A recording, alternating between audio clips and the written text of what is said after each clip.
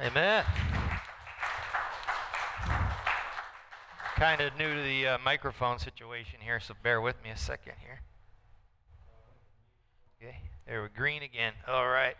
Can't stop me now. Woohoo! Amen. Tonight, I just want to say thanks for being part of the Bible study team with Pastor Lee and all those who participate. It's been a blessing. To actually look into the study of the Word and be able to put studies together. And very thankful for that opportunity. As we learn and grow together, God's got some victories for us, and so I appreciate that. So I'd like to start with prayer. Lord, thankful for these moments together, God, that we can come together and look at your Word, Lord, and just look at what you'd have us to hear, Lord. Look at what you'd have us to see, Lord God. I pray that you get me out of the way with my opinions and my looks, Lord, but just be able to look at your word to have a final destination for us in this life. In Jesus' name we pray. Amen. My study tonight, the title would be The Victory, and I'm going to be using 1 Corinthians chapter 6, and then later on we're going to move into chapter 15.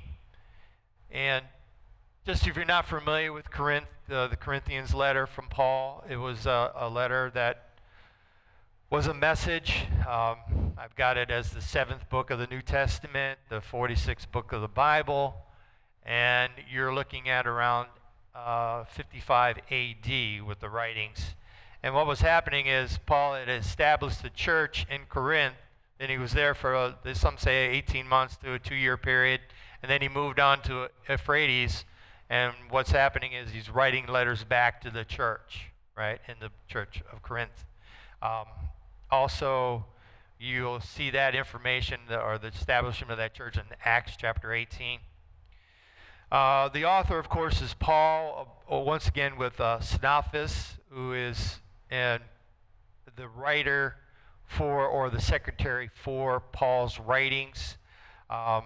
Paul considered him a brother with the will of God, and of course he was a ruler of the synagogue in Corinth, and he's the same person that's mentioned in the 18 Acts. So we'll start with the first scripture in 1 Corinthians chapter 6 and verse 1.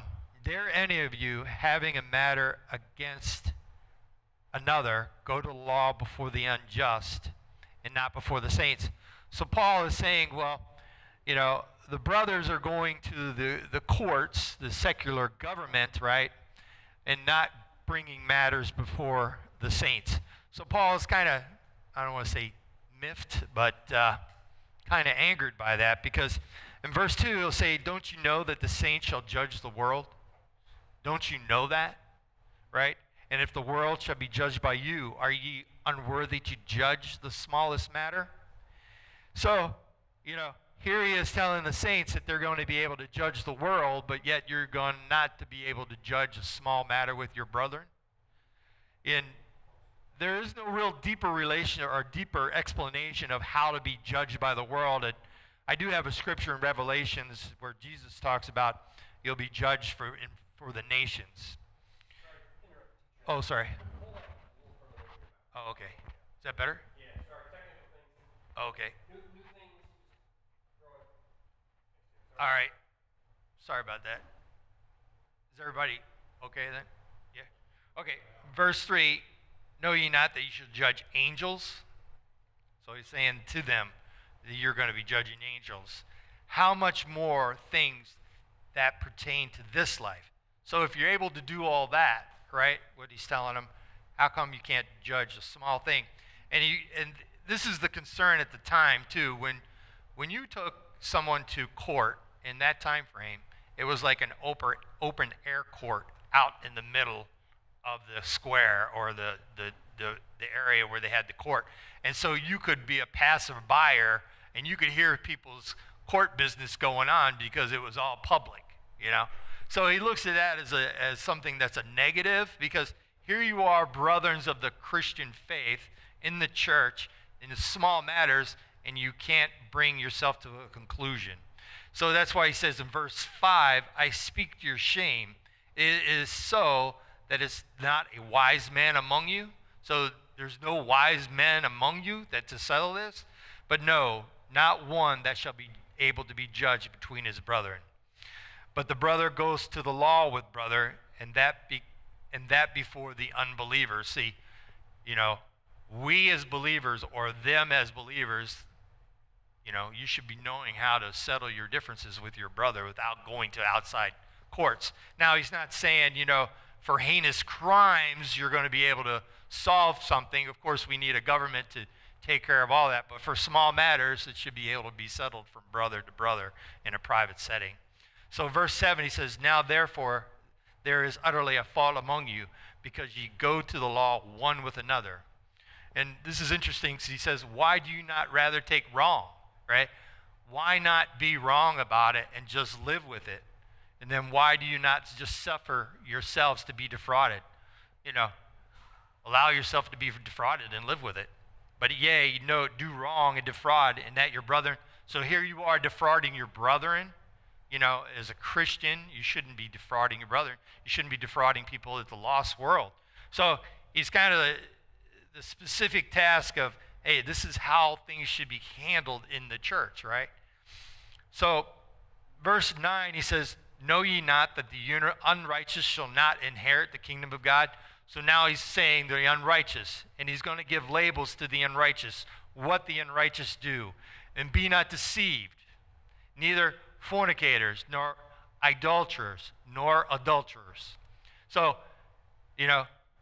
sex without the marriage, fornication, adultery, you have idolatry in your life, something that stands before God. And of course, adultery, you're stepping out in your marriage.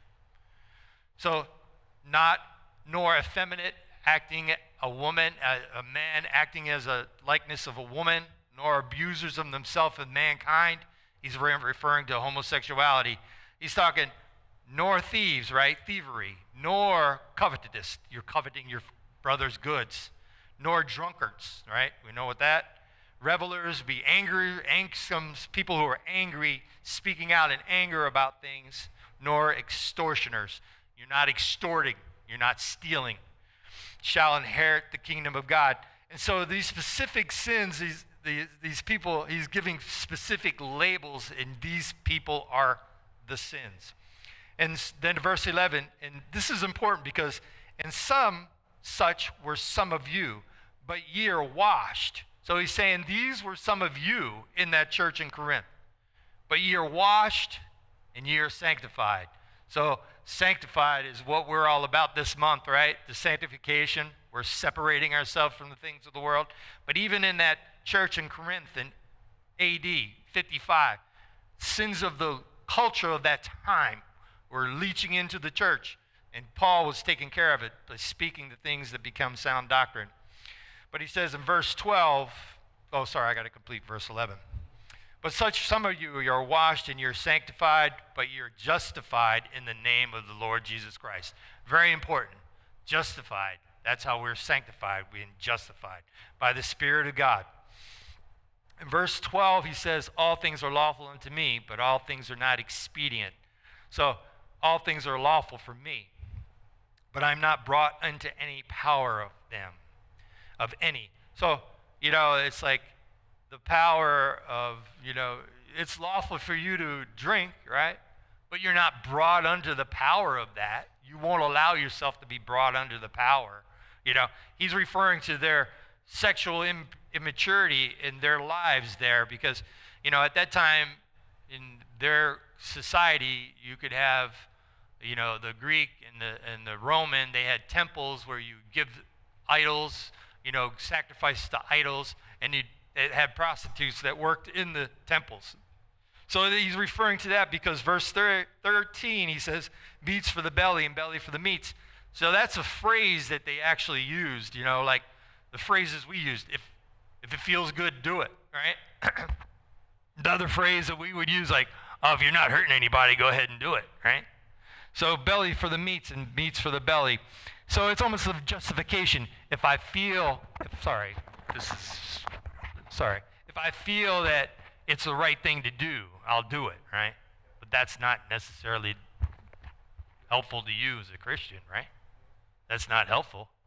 Just because you feel it's something to do doesn't necessarily mean it's going to be helpful for you in the long run. But later on he says, but God shall destroy both it and them. So they're going to destroy all the works and all the body, but the body is not for fornication. So he's referring back to the sexual fornication, not for the body. But, in this instance, the body's not for smoking. The body's not for vaping. The body's not for taking drugs, right? But the body is for the Lord, and the Lord for the body. And I think that's one thing sometimes we forget, that the Lord dwells within us, right? And that we are the temple of the Holy Ghost. For in verse 14, the God has raised up the Lord will also raise up us by his own power. So that's the day of the resurrection for the saved, right? Verse 15, know ye not that your bodies are members of Christ? So we as a body are members of Christ? Then he says, then shall I take the members of Christ and make them members of harlots, right? God forbid that you're going to attach yourself to a harlot. And Paul saying what? Like you should know, right? Know not that you're joined to a harlot as one body, right? So if you're joined to a harlot as one body, for two, saith he, shall be one flesh. So if you're attached yourself, you become one flesh. And he that is joined unto the Lord is one spirit. So free fornication. Every sin that a man doeth is without the body, but he that committeth fornication sinneth against his own body. So this is very, not news to them, but he's reassuring them that these things cannot be done. These things cannot be so for you to be called a Christian, for you to live a Christian life. Verse 19, he says what? Know ye not that your body is the temple of the Holy Ghost, which is in you? Like, are you surprised by that? The Holy Ghost lives within you, which ye have of God, and ye are not your own. So, God's given us the Spirit, God's given us our body, and we are not our own. We are bought with a price.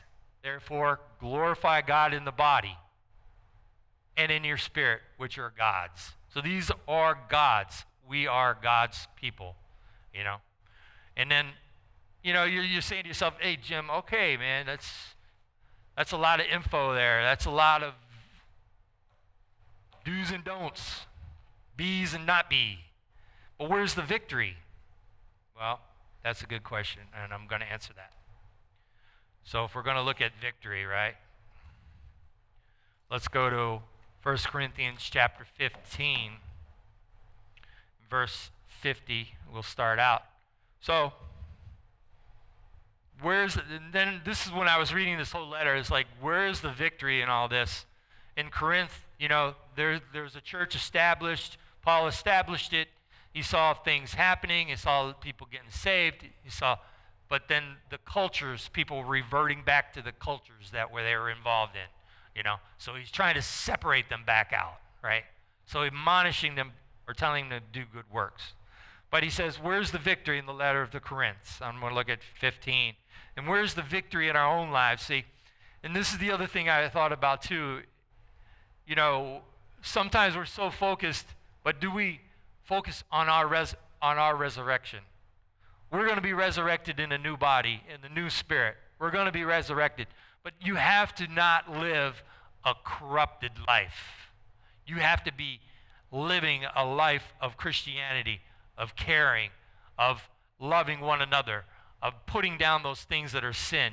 Once you acknowledge sin in your life, you have to ask for God's mercy. Verse 50, and now this I say, brethren, that flesh and blood cannot inherit the kingdom of God, neither doth corruption inherit incorruption. So that's what I was saying earlier. Corruption is not going to inherit. Behold, I will show you a mystery, and we shall not all sleep, but we will be changed. And this is of key importance because he says, in a moment, in a twinkling of an eye, at the last trumpet, for the trumpet shall sound, and the dead shall be raised incorruptible, and we shall be changed. So the dead shall be raised incorruptible. So the raising of our bodies, the resurrection of our own selves, we will be raised incorruptible. For this corruption must put on incorruption, this body, right?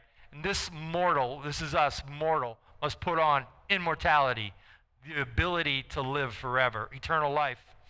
So I just want to define, like in 54, so when this corruption, right, when the Bible speaks of corruption, it's our human nature. The physical body is being prone to sin and decay. Shall put on incorruption. And I define incorruption as the state of being free from decay or corruption, often associated with eternal life. So immortality, that's one thing I think sometimes, I mean personally, I'll just put it on myself. I don't realize if I can make it to the end and be resurrected, I'll be immortal. There'll be a body for me, a spirit that I'll live forever. So in verse 55, he says that, O death, where is thy sting? O grave, where is thy victory? So where's the sting of death? Well, if you're raised in incorruption, you have no sting to death. And Paul is using Hosea's words to taunt death, saying, O death, where is thy sting? O death, where is thy sting? But if I go back to verse 54, and I want to finish, and this mortality shall put on immortality, then shall be brought to pass the saying that is written, death is swallowed up in victory. So that's where the victory's at, folks. The sting of death is removed from your life.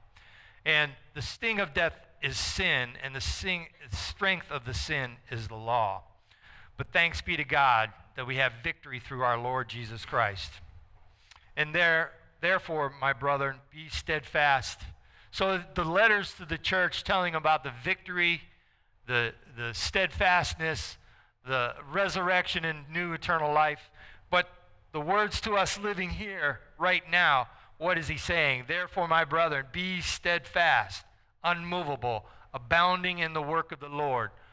The work of the Lord, we'll just put it down, Wednesday night service, Sunday, reaching people lost, sharing his gospel, going to see the visitors, seeing the sick, visitations, the work of the Lord. Be steadfast in the work of the Lord, abounding in the work, for as much as you know your labor is not in vain. And that he wants to put on there because it's not in vain. It's because Satan would have you weary in well-doing, right? He's going to wear you down. He's going to emotionally bring you anxiety, depression, loss of life, loss of job, loss of things in this world. But hey, there's still victory for you. There is victory in Jesus.